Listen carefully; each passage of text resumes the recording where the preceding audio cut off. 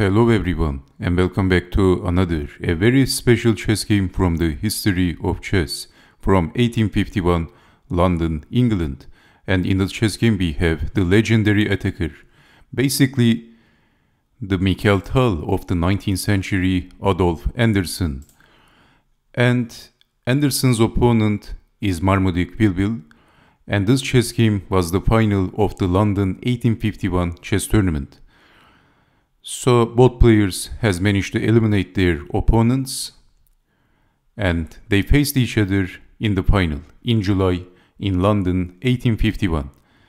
Next to the Great Exhibition of London in 1851, which was also another important historical event. So let's see what happened in this chess game. Adolf Anderssen starts the game with pushing the e-pawn c5, bishop to c4, so we have the Sicilian defense, knight to c6, knight to c3, e6, d3, attacking the bishop. Well, Anderssen doesn't mind. So Anderssen is always moving forward, not even for defending his pieces, he doesn't like to go back. Interesting.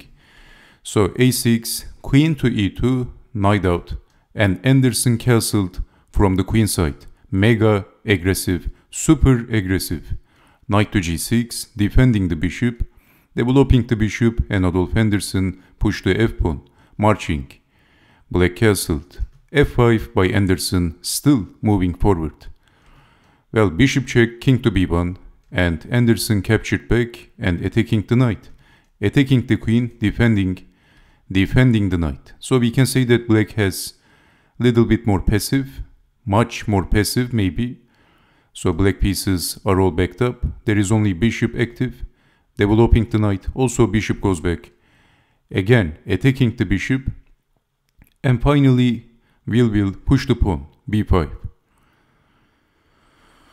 Well, Adolf Anderssen played a very beautiful move. What would you do in this position if you had the white pieces? He actually played a very aesthetically beautiful move. So can you see the next move of Adolf Anderssen? So let me give you a couple of seconds.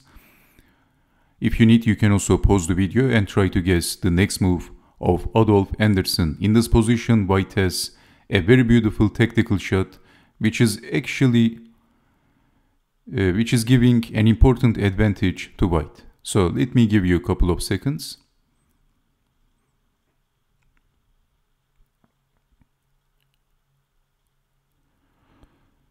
Okay, so in this position, Anderssen played bishop to c7. What a move by Adolf Anderssen. Deflecting the queen. And not accepting the sacrifice, we have queen to e7.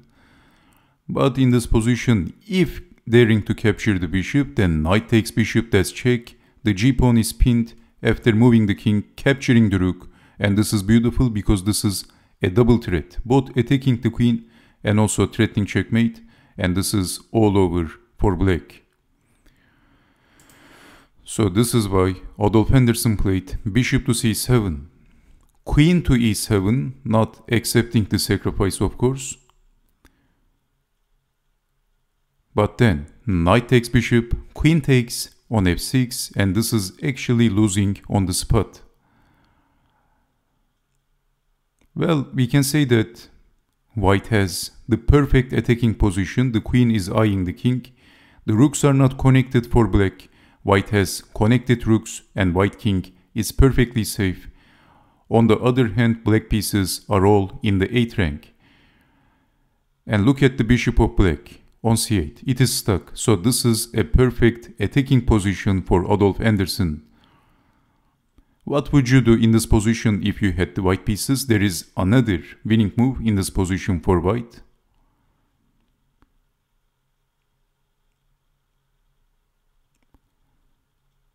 Well, Anderssen played rook to d6. And where is the queen going? This is trapping the queen. But there is only one safe move, but black didn't play that move. Black played knight to e6, and this is all over for black. Wyvill admits the defeat and he played this desperate move. Anderssen simply captured the knight. But in this position, if defending the queen, what happens? then simply pushing the f-pawn, and this is both threatening checkmate and also attacking the queen, and this is all over for black. So there is double threat. Basically, black has to give up the queen for defending the checkmate threat. This is why we have knight to e6 for surviving, and Anderssen simply captured the knight. D takes on e6, doubling the rooks, finally developing the bishop, but Anderssen is a piece up, invading the 7th rank. Bishop to c6, bishop to e5, attacking the queen. Well, black captured the knight. If capturing the bishop with the queen, queen takes bishop is a possibility. Anderssen played beautiful, queen to g3, keep attacking the queen. And finally, queen to g6, and Anderssen captured the bishop, defending the queen, and Anderssen captured the bishop, so white is a piece up. Wyvill captured on c4, and it is white to move. What would you do in this position? There is a winning move on the spot, and after that move, black is crying. Let me tell you that.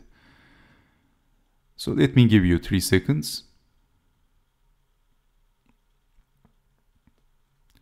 Well, Adolf Anderssen kept his eyes on the prize, and he captured the rook, queen takes on a8, and finally Marmaduke Wyvill resigned. This was a knockout, a brutal attack, a rampage attack by Adolf Anderssen, the famous attacker of the 19th century of chess.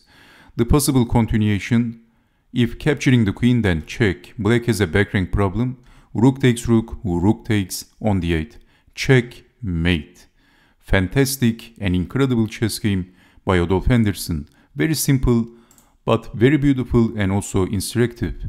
So this is why in this position, after Anderssen captured the rook, queen takes on a8, his opponent resigned.